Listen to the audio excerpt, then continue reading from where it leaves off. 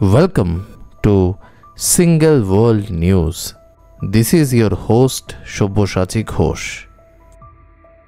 Apple has recently made a significant move in its AI strategy by acquiring the Canadian startup DarwinAI, just months before the anticipated release of iOS 18, the next version of its operating system for iPhones.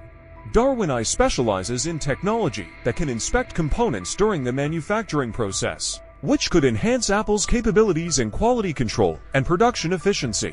Additionally, DarwinAI has developed techniques to make AI systems smaller and faster, aligning well with Apple's focus on on-device AI processing rather than relying solely on cloud-based solutions. This move underscores Apple's commitment to bolstering its presence in the AI space, enabling it to better compete with tech giants like Google and Microsoft.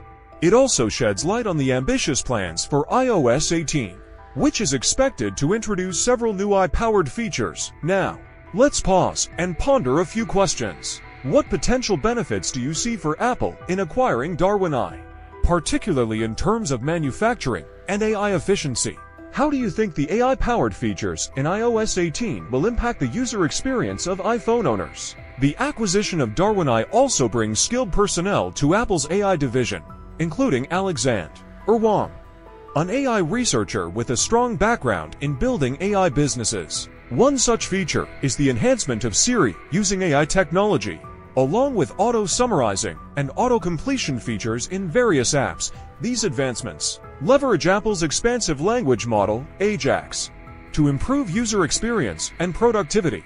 iOS 18 is anticipated to be a groundbreaking update, possibly the most significant in Apple's history.